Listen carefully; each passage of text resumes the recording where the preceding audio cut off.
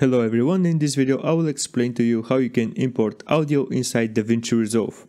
All you have to do is go to your Edit tab in your media pool, and the first step you want to do is you can right click right here and you can select Import Media. Also you can select Ctrl+I for a shortcut.